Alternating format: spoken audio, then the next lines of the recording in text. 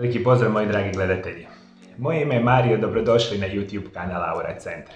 U današnjoj temi ću vam govoriti zašto vitamina D trebate svaki dan uzimati i koje su njegove najbitnije zdravstvene blagodati za svaku praktičnu osobu na svijetu.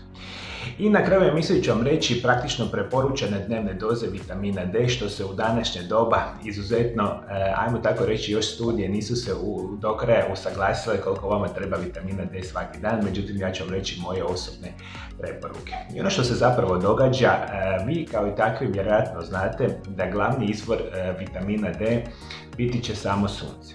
I mi živimo u vremenima kada izuzetno veliki broj osoba tijekom jedne godine provodi vremena u zatvorenom prostoru. Bilo to u školi, na poslu ili bilo koje druge generalne aktivnosti, mi smo značajno promijenili naš način života. I mi kada imamo sunca i sunčeve svjetlosti, mi se sve manje njemu izlažemo i posljedica svega toga je kroničan nedostatak vitamina D u praktično 70% osoba razvijenog svijeta. I što osobe uopće nisu svjesne koliko taj vitamin D igra ključne uloge za naše zdravlje i adekvatan nadomjestak samoga vitamina D putem dodataka prehrani, putem hrane ili izlaganjem suncu, mi puno toga možemo značajno poboljšati naše zdravlje. U specijalnom su još većem problemu osobe koje su tamnije, same puti. Jer mi, kada ovako razmišljamo na našoj zemaljskoj kugli, osobe koje žive bliže ekvatoru, gdje su ultravioletne zrake od samoga sunca puno izraženije, puno puta su osobe koje imaju tamniju,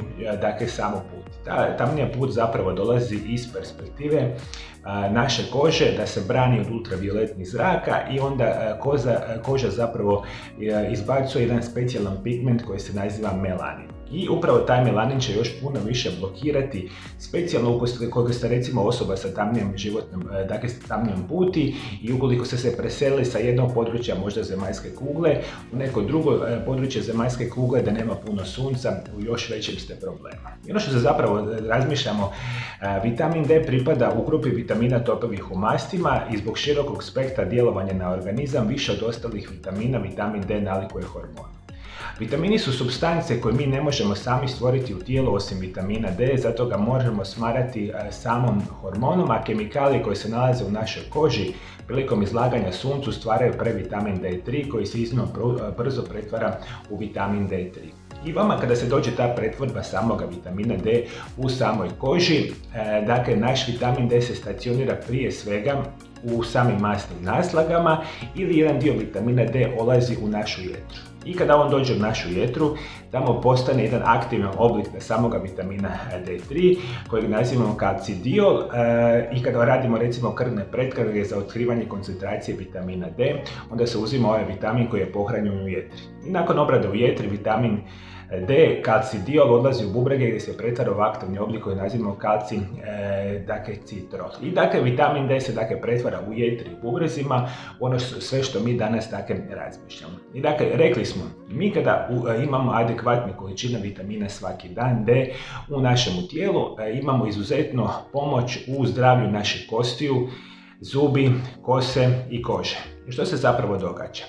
Sami vitamin D u velikoj je suradnji sa nečim što se naziva kalcij i fosfat iz hrane i putem probavnog trakta zajedno sa paratireoidnim žljezdama reguliraju koncentracije serumskog kalcija djelujući na kosti, bubrege i sama crijeva. I ono što zapravo trebate razmišljati da sami kalcij zajedno sa fosforom i vitaminom D će činiti vaše kosti izuzetno zdrave, vaše mišiće zdrave, vaše zglobove zdrave. Isto tako se veže na kožu, kosu gdje mi imamo najveću koncentraciju koncentracije samoga kalcija, fosfora i samoga vitamina D. Onda možete naravno znati ukoliko nemate vitamin D imat ćete problema sa kosom, kožom, vlasištem, zubima i slično, što je jako bitno za reći.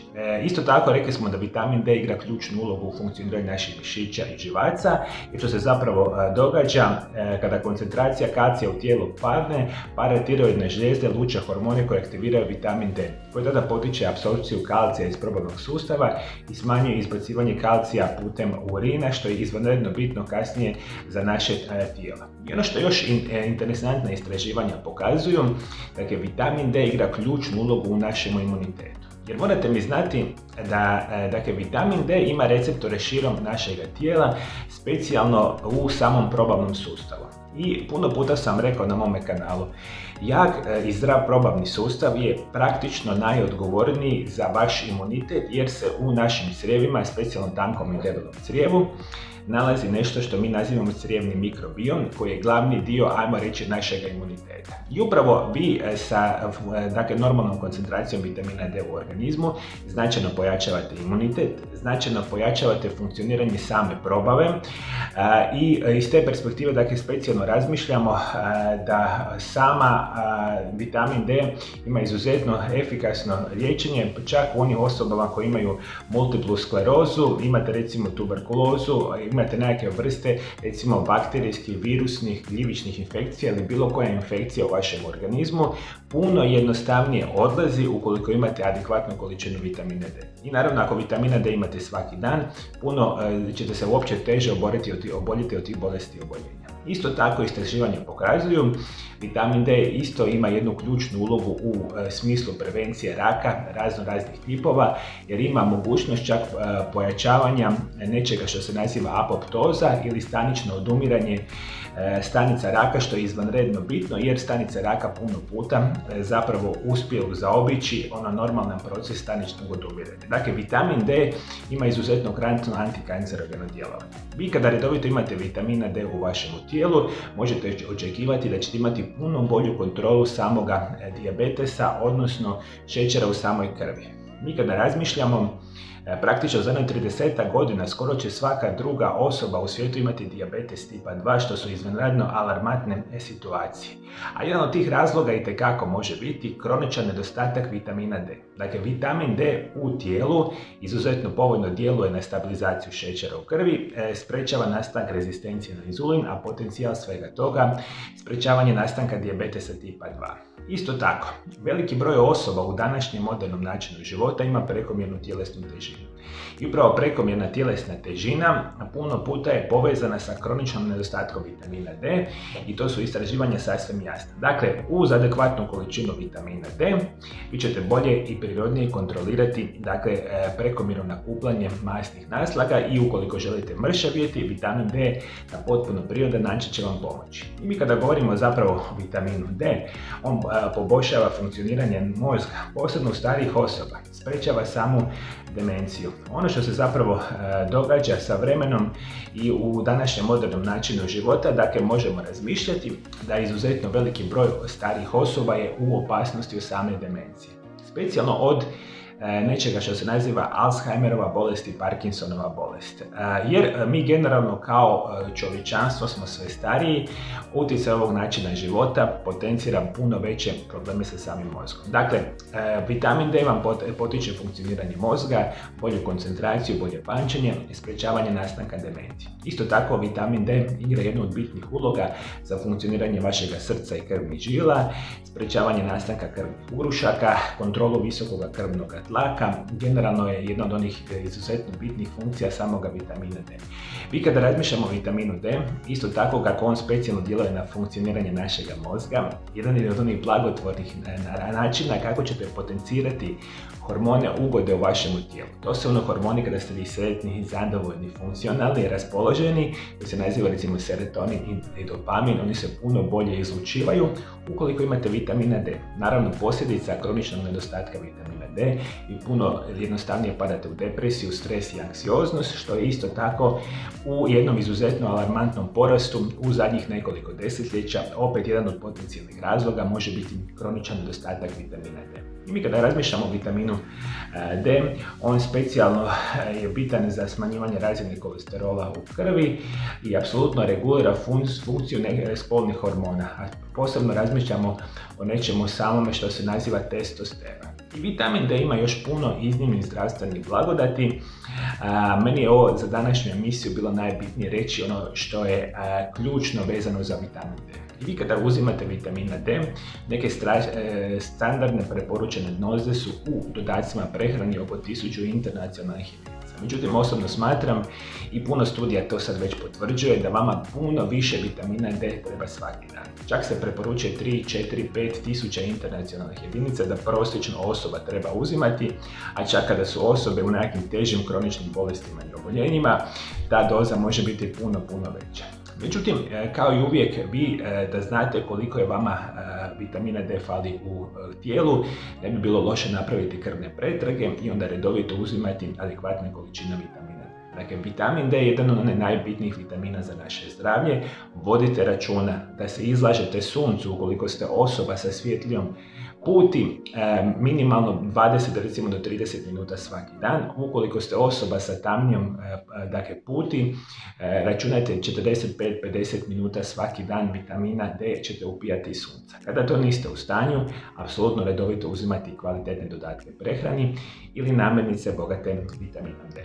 A svi moji dragi gledatelji preko društvenih mreža na mome centar YouTube kanalu imate nekoliko tisuća video zapisa koje sam namijenio svima vama.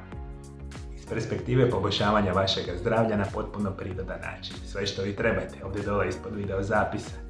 Potpuno besplatno da se pretplatite na moj kanal, kliknite na ikonu zvona i kao i uvijek svaki dan ćete biti obavješteni o novoj zdravstvenoj temi koju samo za vas ja radim na mome centar YouTube kanalu. Hvala najljepše što me pratite me i dalje. Do druge teme, ja vam želim lijep i ugodan pozdrav.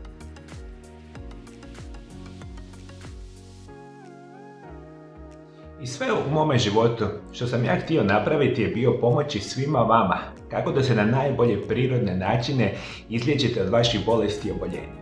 I to je nešto što ja intenzivno izučavam zadnjih nekoliko desetljeća. Specijalno zadnjih 14 godina od kad radim u ordinaciji sa mojim pacijentima iz cijeloga svijeta.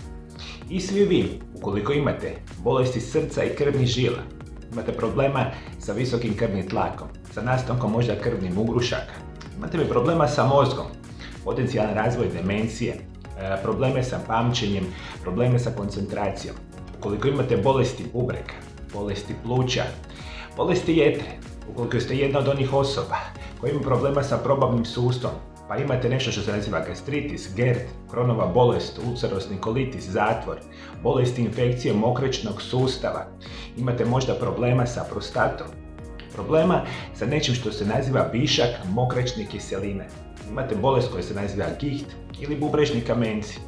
Ukoliko ste jedna od onih osoba koji ima problema sa očnim bolestima kao što su makularna degeneracija, katarakta, glaukom ili suhe oči, bolesti štitnjače, nadbubrežne žlijezde, hormonalne tegobe, kožne bolesti, ili ste jednostavno jedna od onih osoba koji se bavi sa sportom profesionalno i rekreativno i želite vaše performanse ili vaše tijelo dovesti na najbolju perspektivu vezano za izgradnju mišićne mase i izdržljivosti. Ili želite jednostavno imati najbolje prirodne opcije prehrane i liječenja i želite možda izgubiti kilograme na najbolji, najprirodniji mogući način. U svemu tome i puno toga ostaloga ja vam izuzetno mogu pomoći u mojoj ordinaciji. I ukoliko želite moje savjete i moje osobne programe prirodnog liječenja svih vaših tegoba, kontaktirajte moju ordinaciju na ove brojeve telefona iz inozemstva. Ili kontaktirajte moju ordinaciju centar iz Valpova u Hrvatskoj na ove brojeve telefona iz Hrvatske. I sve što trebate je nazvati ordinaciju, dogovoriti termine i ja ću se drage volje potruditi svima vama dati najbitnije i najbolje opcije i prirodne programe liječenja. I to možemo napraviti na hrvatskom jeziku, ali isto tako na njemačkom ili engleskom jeziku. Dođite u ordinaciju i ja ću drage volje pomoći svima vama kako prirodno i sigurno izliječiti sve vaše bolesti i oboljenja.